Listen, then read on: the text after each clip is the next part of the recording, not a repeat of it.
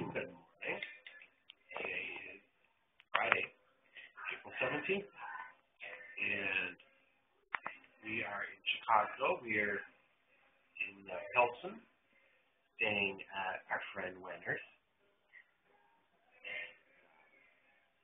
We had a very, very full day yesterday.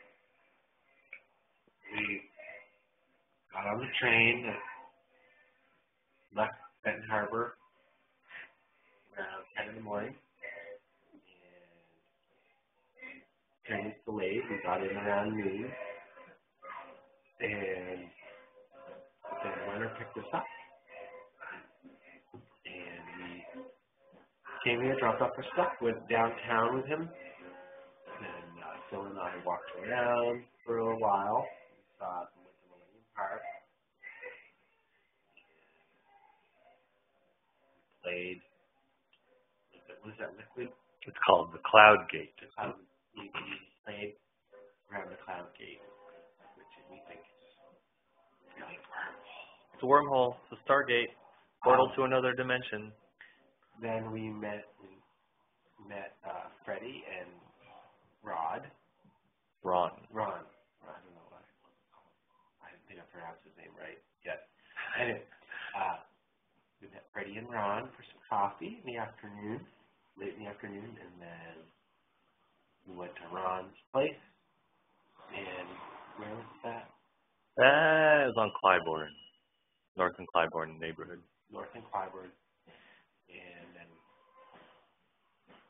Freddie drove us back to Pilsen, and we had dinner at Las Cebollitas. We had an awesome Mexican dinner. And came back up here to Wenner's for a little bit, got changed, and then we hit Boys Town. And that was my first visit to Boys Town, I think. And it was gay. Super gay. And it's like, I feel like I saw like gay versions of many people from my life. And then gay people from my nightmares. And we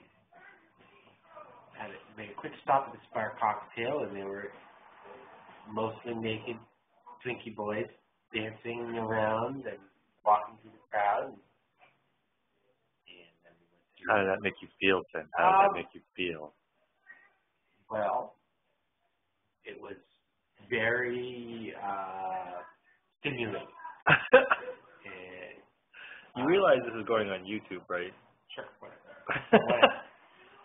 I'm a country boy hitting the city, so it's all good.